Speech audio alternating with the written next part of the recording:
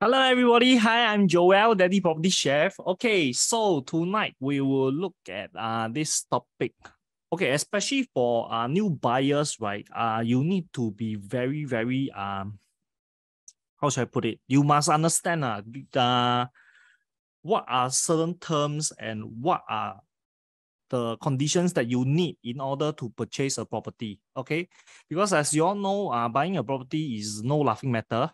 That's why I take it upon myself to share more with all of you so that you can actually understand what is going on in a nutshell. Okay, so basically, what is MSR and TDSR?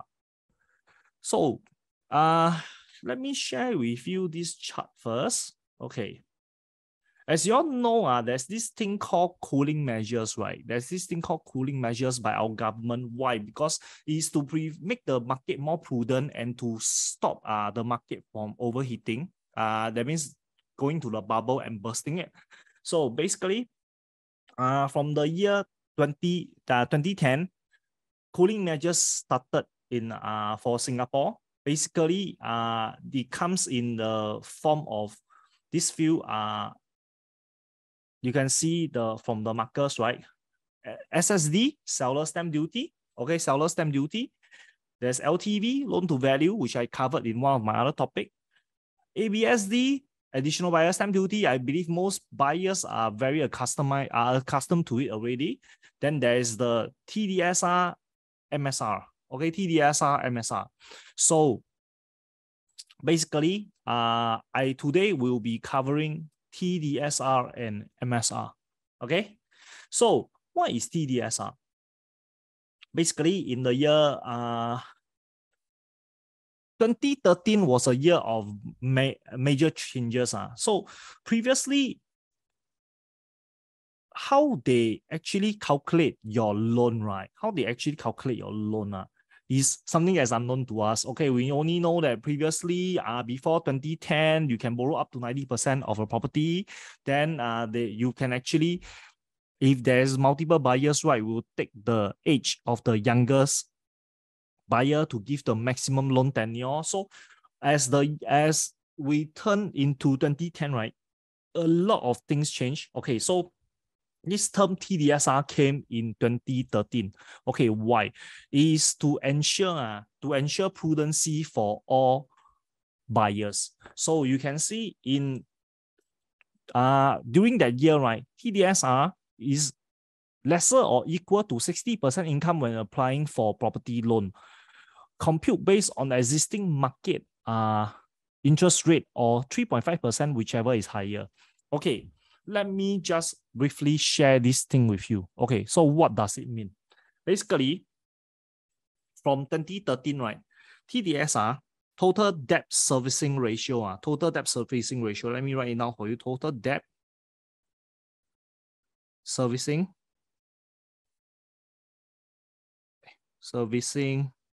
ratio came in. So now 60%. What does it mean? So if today your income is say 10,000, okay, example, your combined income, household income is 10,000. Government allows you to borrow up to 60%. Okay, based on that time, 60%, that means your monthly mortgage, this one is important. Why is it called total debt service ratio? Plus whatever installments that you have. Car loans, rental loans, educational loans, installments for your purchases, credit cards, all these, right? Whether interest free or not, all these will be calculated as a total debt servicing ratio. That means your 60%, government will only allow you to use up to 60% of your monthly income to service all the mortgages and installments. So if let's say you do not have any other installments, right, by right, the maximum mortgage is up to 60%. So if you have 10,000, you can use 6,000 per month to service off your installment. But take note, okay? Based on the chart, right, you see that the interest rate, they will calculate at monthly or 3.5, whichever is higher. Why? Because MAS, Monetary Authorities of Singapore, right, is a very prudent organization. What they will do, right, is they will project a higher interest rate. So will they shift this upwards? Maybe yes, maybe yes. But at this current moment, right, 3.5% is the highest that they are projecting based on the current market. Okay, so that means to say, if you were to take a loan, right, you'll be saying, hey, how come the interest rate at this current moment is about 1.3 plus 1.4 for floating, but because of the higher benchmark, higher ceiling that MAS set, right? So they will actually be calculating all loans based on 3.5%. Okay, they'll go for the maximum 3.5%. Although you are only paying 1.3, 1.4 interest, but they will be calculating your loan, assessing your loan based on 3.5%. Why? Is to ensure prudency in for every purchase. So the same thing goes for mortgage servicing ratio. That year, right? This is the worst. So during that year, a lot of ECs were launched. So you can see EC loans, right, were cut from TDSR, which is actually a total debt servicing ratio. That means ECs were following private loans, total debt servicing ratio, and then they were cut from 60% to 30%. Okay, what is MSR? MSR, mortgage servicing ratio, is usually what we use to calculate for subsidized housing. Subsidized housing. Okay, so what are subsidized housing? First, all forms of HDB, private or BTO or resale. Okay, and ECs that are directly from developers or sold within MOP under special approval. So for ECs and HDBs, right, they are sold in such a situation, we will go for MSR. MSR is more stringent. So basically what will happen is they only allow up to maximum 30% of your income. They only allow you up to 30% of your income to service your loan. So this is the thing. When your monthly, even if your monthly mortgage, your monthly household income is about 10,000, you are only allowed up to maximum 3,000 to pay the monthly installment for your ECs or HDB. However, ladies and gentlemen, TDSR and MSR is interlap. So how do we calculate this? So before all this, right, I will share with you the latest, because based on the chart, right, based on the chart just now. Oh, do we have it? Oh, that's great. We actually have it. Okay, let me share with you. Based on last year, 15th of December, right, new ruling change. So now TDSR is lower or equal to 55%. That means they actually lowered this. If you have followed my earlier sharings, right, you know that I was mentioning there's actually no way for government to control the property market anymore. Why? Because a lot of families, they are using this method called part share, whereby they are removing, they know that for the first property, government cannot apply additional buyer stamp duty onto you. So example, me and my wife, we both own a joint property. So what happens is, if we were to purchase a second property, we need to pay ABSD, additional buyer stamp duty. However, if today what we do, this is only for private property. For HDB, you cannot. Okay, you can do this for EC after MOP, but you cannot do this for HDB flat. That means we do this thing called part share. Me and my wife, one person buys out the other. So example, my wife buys out my share. So now I am homeless. Okay, theoretically speaking, I do not have any property. So in reality, I do not have any property anymore because my wife buys out my share. So now I can purchase a first property. Yeah. So over the last 3 years, especially from 2017, right, you realize a lot of couples are doing this. Okay. So from 2017 onwards, a lot of people are doing this, and is gaining popularity over the last 3 years. So a lot of people actually decoupling or part share, doing part share for their current matrimonial home in order to purchase a second property. So all these additional buyer's stamp duties do not affect them. So what did the government do? As I mentioned, about 1 year plus ago, at the beginning of the COVID-19 situation, I did mention that government, most likely what they can touch will be the TDSR.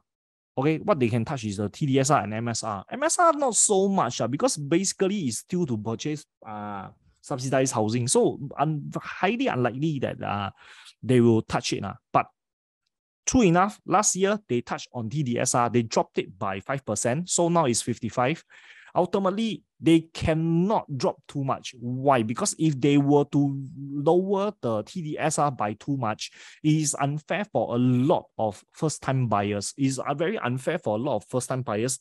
No doubt it is to what we call stabilize the market. But it is still very, very unfair to a lot of the first-time buyers. So what did the government do? They restructure the TDSR to 55%, lower it by another 5%. And if you know, right, the loan to value for HDB flats also dropped to 85% instead of the usual 90. Subsidized housing, right, they still can borrow HDB flats, right? You are still entitled to 2 HDB loans directly from HDB.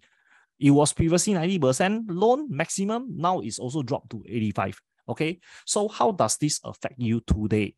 Okay, coming back. So now we know that TDSR is at 55% and MSR is at still maintaining at 30%. So if you were to purchase a private property,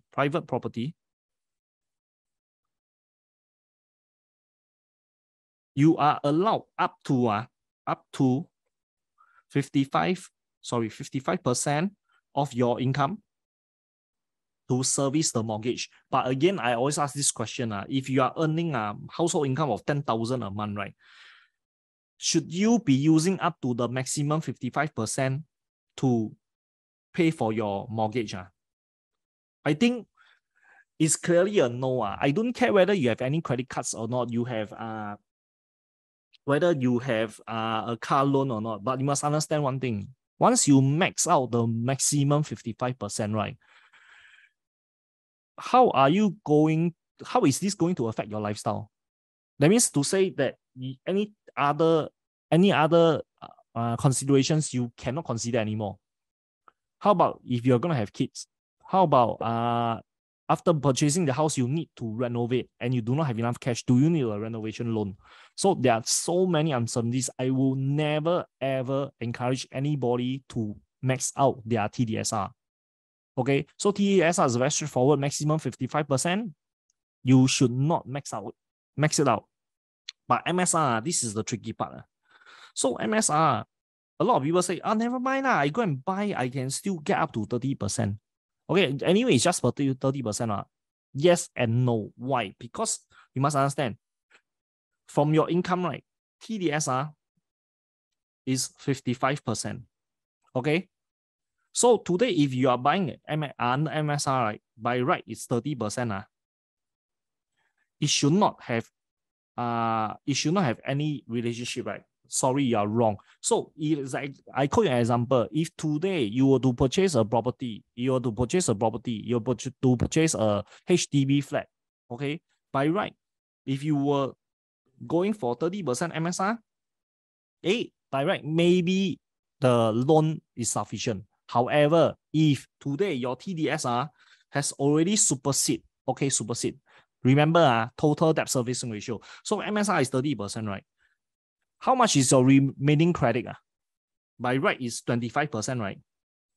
So if at this current moment, your TDSR has already exceeded 25%, let's give it a 30%. Okay, if your TDSR is already at 30% for car loans, credit cards, all these others, right? Will it affect your MSR? Yes, it will, because total debt servicing ratio is still interrelated. Okay, it's still binding on MSR. So today, if your TDSR is already at 30%, how much MSR can you get? 25. Okay, they are still interrelated. So do not think that, oh, never mind, TDSR is TDSR, MSR is MSR. No, it does not work that way. Okay, when it comes to housing loan, right? When it comes to property loan, right? These two are still interlinked. Even if you pass the MSR, you must still clear the TDSR as well, especially when it comes to subsidized housing. Okay, this is very, very strict.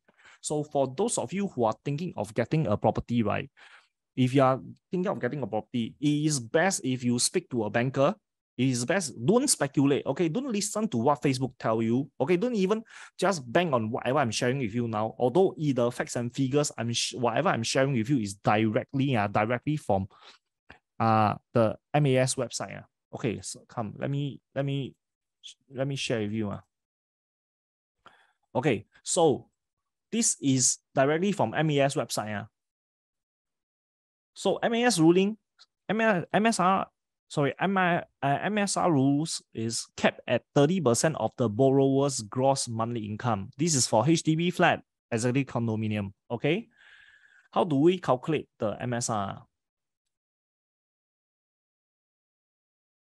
We will take into consideration, right? All the borrowers' property loans, at least 20% of the monthly debt obligation for any property where the borrower is a guarantor. Okay, so TDSR, right, at this current moment, maximum 55%. Okay, TDSR at this current moment, maximum 55%. So for those of you, right, who wants to know, please log into mas.gov.sg and then search for MSR and TDSR. Okay, otherwise, if you're unsure, right, you can also, if you have any questions about property that you're unsure of, you can post it. You can join our community, SG Property Guide. Okay, at this current moment, it's a public group, but we will be switching it to private in a while. Basically, for this group, right, you can see our guidelines. There is no spamming, no advertisement. This is a no spamming, no advertisement zone. We will, even myself, I will not be posting any of my listings on it. This is purely for the sharing of information for property in Singapore. Okay, Singapore property. Unless, of course, if you ask me about all overseas, then maybe I will talk about it. But basically, it's strictly this current moment, we are only targeting for Singapore properties, just to give you a clearer picture. So for those of you, right, for those of you who are interested to know more about Singapore properties, please join our community. And at the same time, if you like, you can post the questions there. I will answer it for you to the best of my, I'll get the correct answers from you from the relevant authorities. And at the same time, okay, if you are shy, you don't want to post, right, you can just PM me. Okay, you can just PM me. I will keep your name and nick out of it. Okay, out of the post. Okay, so I hope all this is good for you. For those of you who have any other questions, right, you can just reach out to us. We'll do our best to assist you. Okay, with that, thank you so much for joining us in this sharing again. Daily Property Chef here. I'm Joel. Let's make you do well. Bye-bye.